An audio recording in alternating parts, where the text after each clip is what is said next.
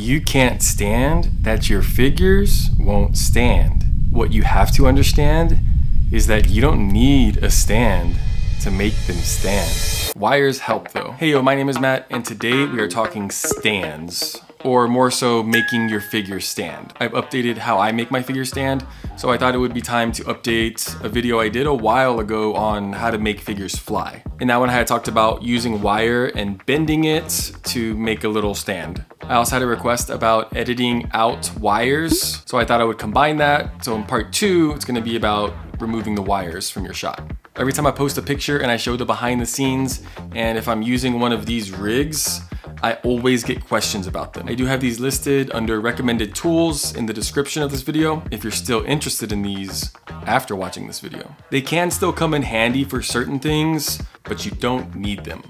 So this is the update. You don't need to make the stands. It's all about clamps.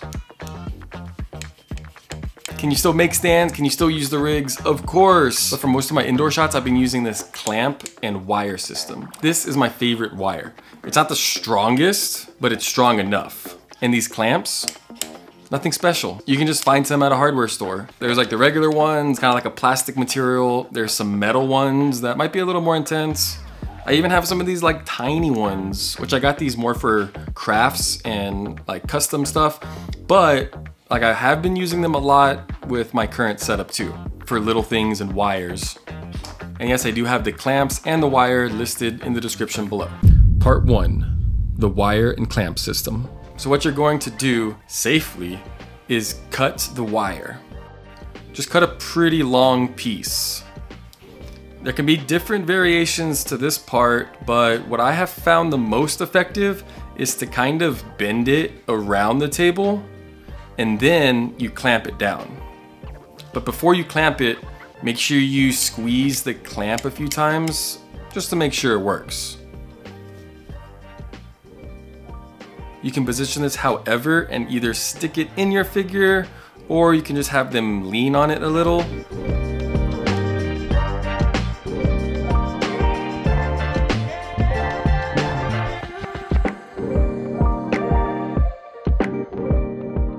I've also used some sticky tack before to help stick it to the back of a figure, depending on the pose.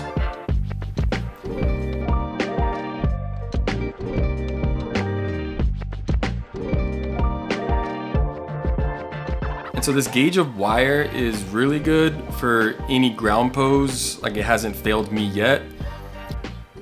If you're trying to make a figure fly, this might work for some figures, but I would recommend getting a stronger wire by going up a gauge or two. I'm constantly trying to organize my office and keep it clean. My main table can get very cluttered with all the different figures and diorama pieces and lights and mics and stands. So having the clamps and the wire like just attached to the desk, as well as some of these arms that I use for some of the lighting, it all helps keep it clean looking. I do plan on doing a video over these arms because they have helped a lot recently with holding all the lights. A huge benefit with these wires and clamps is that you can have them connecting to the figure from the side, which will help make our next part very easy, instead of just sticking right up along the figure. One way that we are going to remove the wire deals with having your regular pick with the wire and subject, and then taking a second pick with the wire and subject removed, a clean copy. And this will take us into our next section. Part 2, removing the wire. Real quick thank you to all the supporters and subscribers. I love taking pictures and I love making these videos, but you make it 10 times more fun. If you're not already subscribed, click that button so you don't miss out on the next video. The first way to remove a wire can be done with various editing programs as long as you're able to have layers. This way is popular in stop motion animation. In your program, you need to have both the clean image and the main image with the subject and the wire.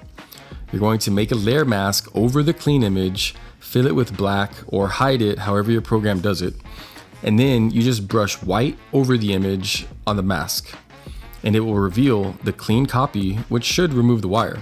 You have to make sure that the clean copy and the real copy are aligned exactly the same, so a tripod is necessary. For the second way to remove the wire, you just need one layer. Photoshop is really good at this, and I know other programs have similar features, I'm just not familiar with them. You need to select around the wire using the lasso tool. Go to Edit, Fill, and then Content Aware, hit OK, and let the magic happen. This usually does it perfectly, or it might leave 2% to clean up. You can get rid of these pieces by selecting it and either using the patch tool, healing brush tool, or clone stamp.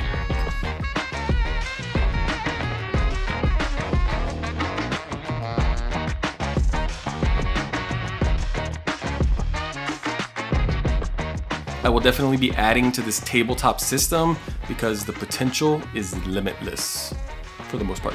If you have any other suggestions or questions, let me know down below.